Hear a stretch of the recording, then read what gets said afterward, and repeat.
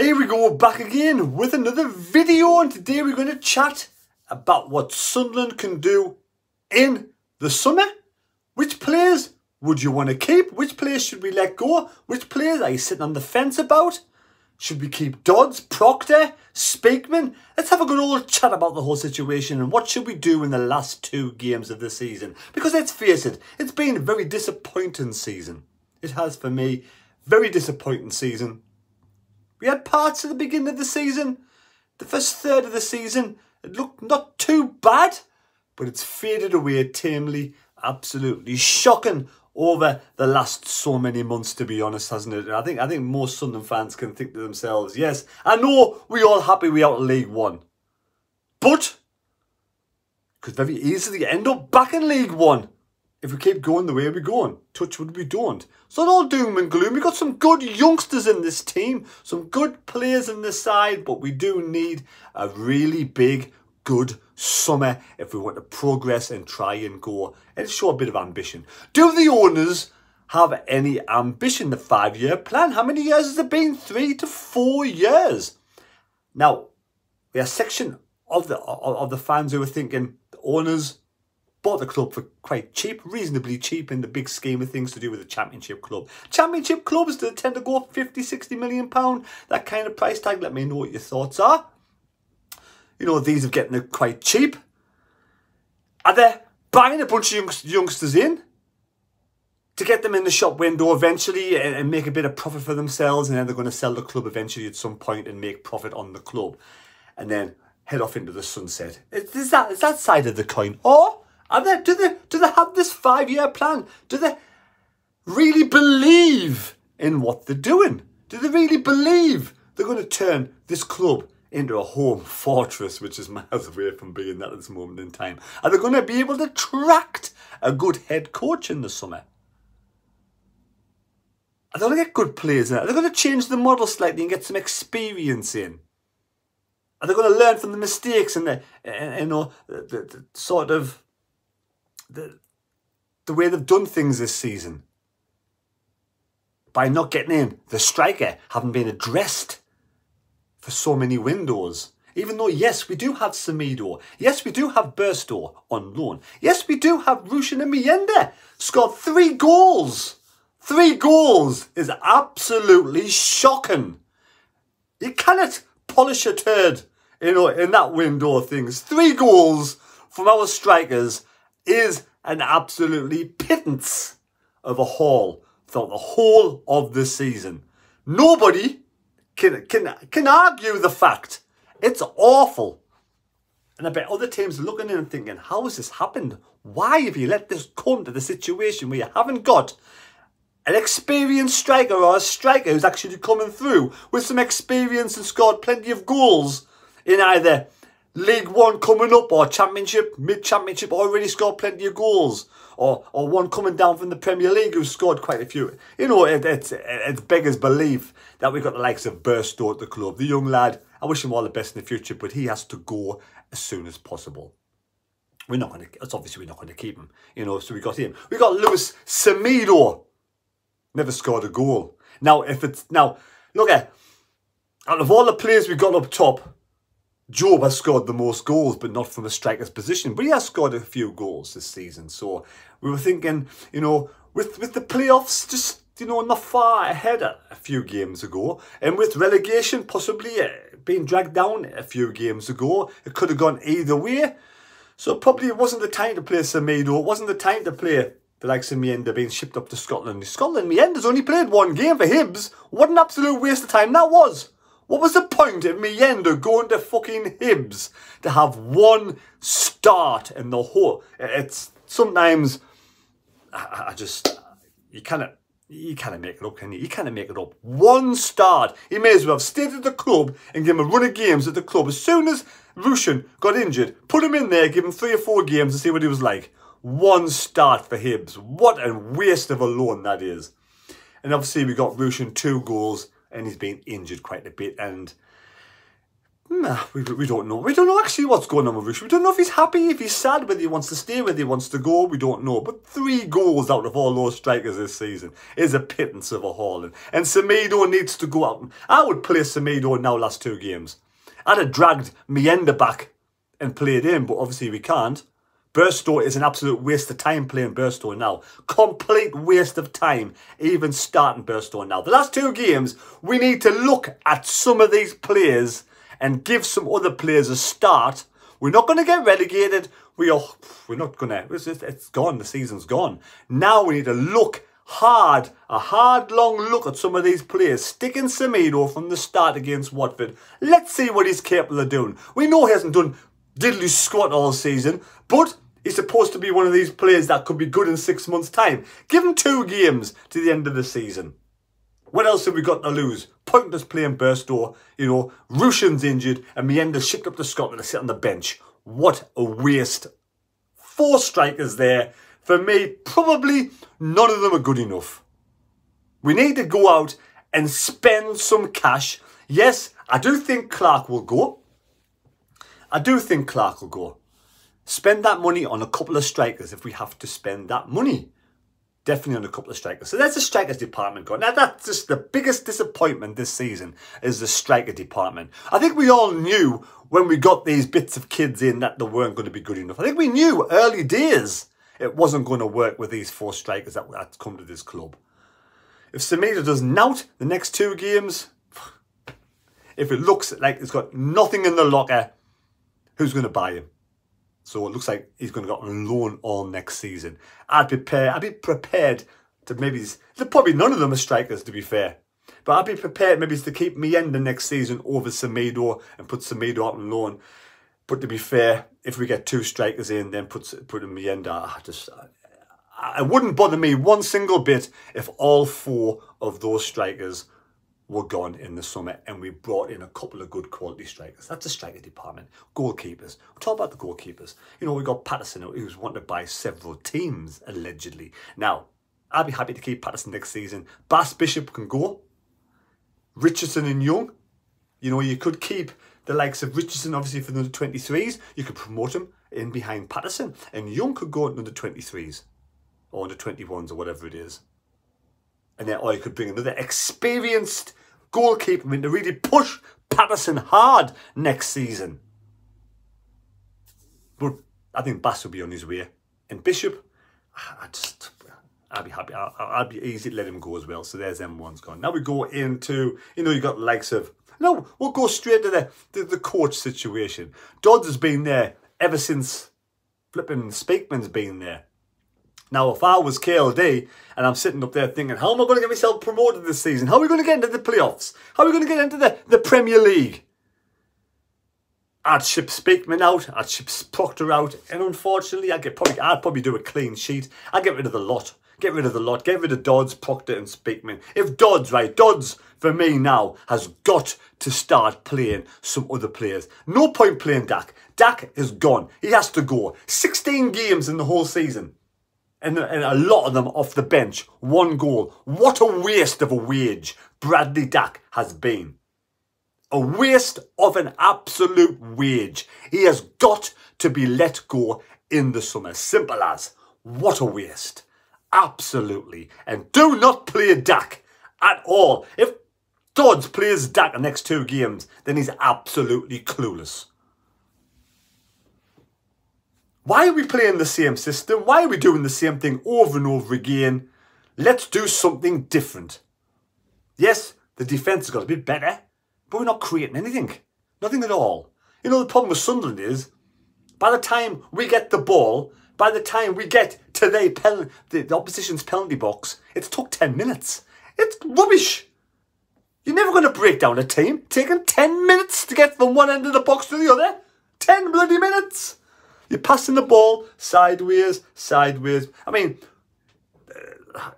Patterson gets the ball. He's instructed, obviously, to put the ball down, give it to Ballard. Ballard gives it to 09. I'll pass it to Pembele. Pembele back to Luke 09. Back to Ballard. Ballard over to Trey Hume. Hume might move it forward to Dan Neil. Unfortunately, he's injured. Dan Neil, back to Ballard. Then eventually, we'll give it to Clark. But by the time Clark gets the ball, Clark is the most effective player when they are going on a break, a counter-attack or a break, quick break. Running it at defenders that are backing up. By the time Clark gets the ball, all the defenders are lined up. You know, they're all there, midfielders. They know what's going to happen behind the ball. Clark's got no chance. You know, end of the day, he's a good player. And I think he'd be gone in the summer. But by the time he gets the ball, you've got 11 players behind the ball from the opposition's team. And that's just a waste of time. He can't get past 3 or 4 players. You know, he's best. Quick break. Get the keeper straight out. Move it on. Try and break the team down quick as possible. Get in behind them. He cannot when there's 11 players behind the ball. We're just too slow, too stagnant, and very boring, I mean, to be fair. Anyway, I'm digressing a little bit. Defenders, yes, well, so yeah, we'll get rid of Dodds, get rid of Proctor, get rid of Speakman. KLD, if you're going to bring someone like Will still in, then bring his back room staff in, and you know, his own coaches in. Right, Sealt injured, he's going to be staying at the club. Huggins injured, he's going to be staying at the club. Sirkin injured, going to be staying at the club. 3 injury-prone players that are out, and hopefully they'll all come back. Because I do like all 3 of those players, to be honest. Agilesi, injury-prone, back. I do like him as well. Hopefully he'll stay injury-free, because he could be a good player. All of them players there, decent players. Yelder, on the fence, I'm not quite sure about this lad. For me, he wouldn't be my first choice. He'd be back in the pecking order behind Sirkin, Huggins, Sealt, and Alessi. 09, he's not a defender. Oh, it's a hard one, isn't it? Look, 09's a hard one because he's not a defender. And I'd be so tempted to have him as a holding midfielder. But if we have any ambition to get promoted next season, we're probably going to need some better quality.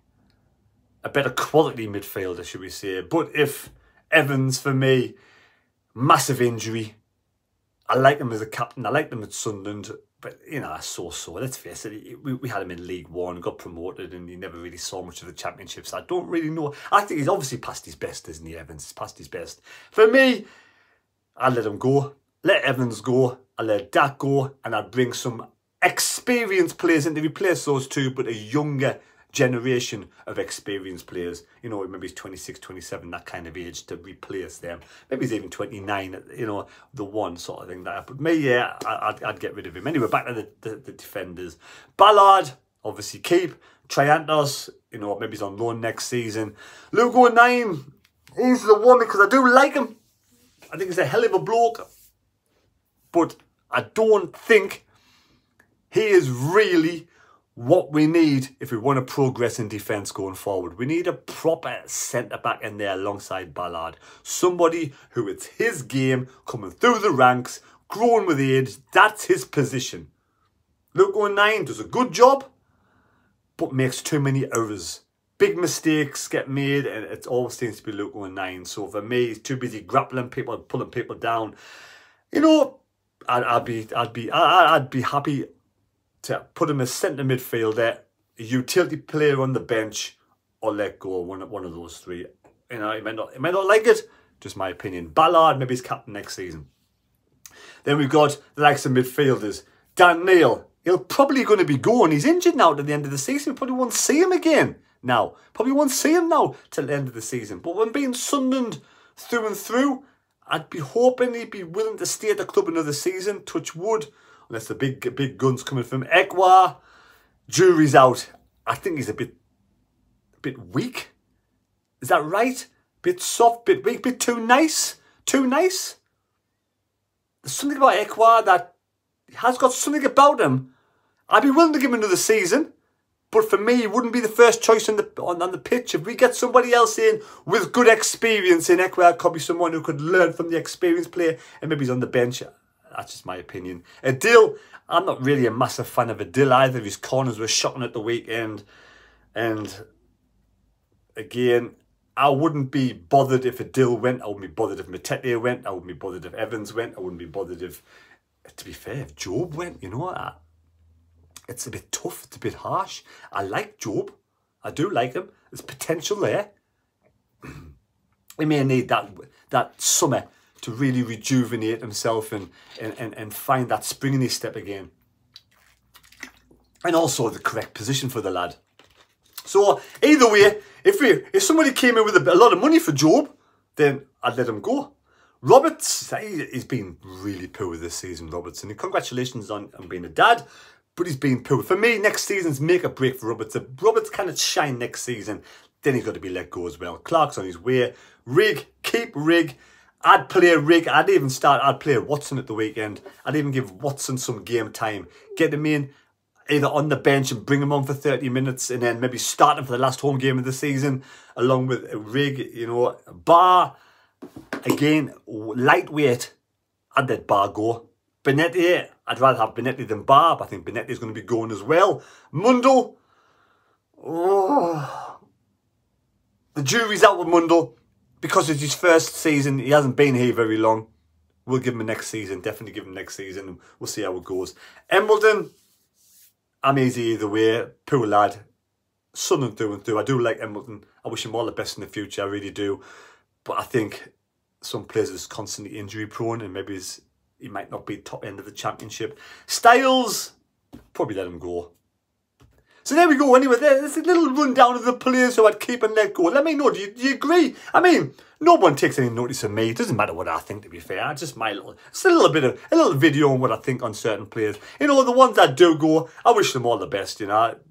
They've probably tried the best in bad circumstances. I don't believe the way we play football under Dodds really brings out the best in some of these players, and that's the saving grace for one or two of these players, because if we've got a good quality head coach in with a little bit of something about them, a little bit of some tactics, some, you know, they can change it up a little bit, bring in strikers who actually get some sort of, you know, help and assists and bring strikers into the game. I mean, football's about scoring goals. It's about scoring goals. Yes, clean sheets.